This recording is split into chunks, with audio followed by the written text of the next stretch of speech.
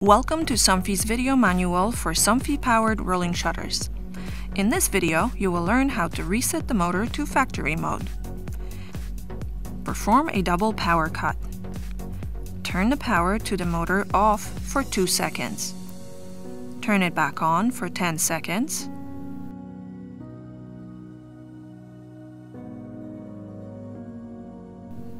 Turn the power off again for 2 seconds.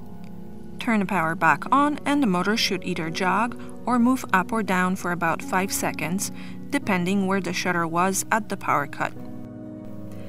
Now take any RTS transmitter and press and hold the programming button on the back of the control until the motor jogs twice. The motor is now reset and ready to be programmed. Thanks for watching. Visit us on somfysystems.com for more information.